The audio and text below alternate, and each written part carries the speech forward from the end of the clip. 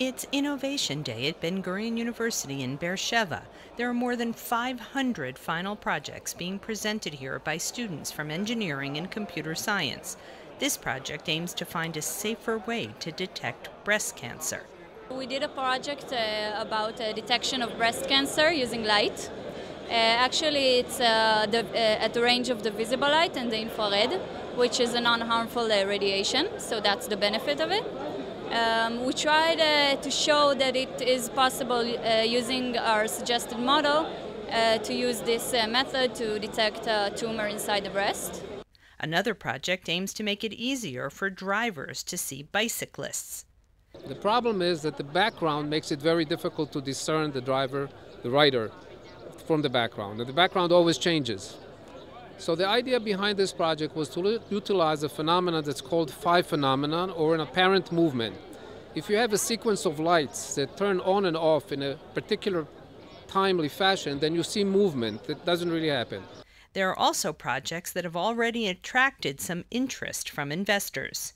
The system identifies when someone comes into the room and starts the air conditioning. It follows the person as he moves around the room.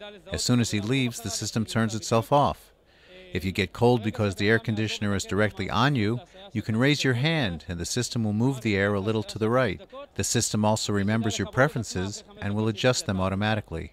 However, the road from a good idea to a startup to a commercially viable company is a long one. We looked at a couple of the projects. Some of them are very interesting. It's always an interesting challenge to take an academic project and turn it into a profitable, thriving business opportunity. Microsoft Partners says it's come here looking for new startups for its accelerator program, a program that takes early-stage companies and grooms them to succeed. We are now opening a new accelerator class. In the last 2 years, we graduated 205 graduate startups from our accelerator network. We have 6 locations so far.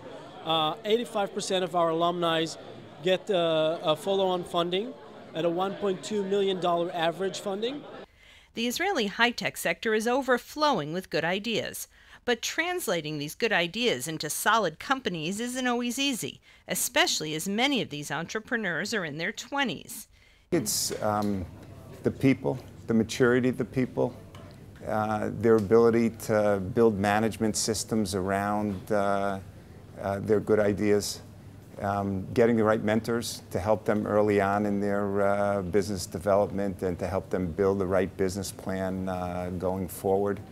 I think one of the real good ecosystems that has formed in Israel is around, first incubators, but companies like IBM, we're opening an accelerator now, and that will help companies who get through that very first stage of financing, but now really need to accelerate their businesses and have global outlets for their businesses.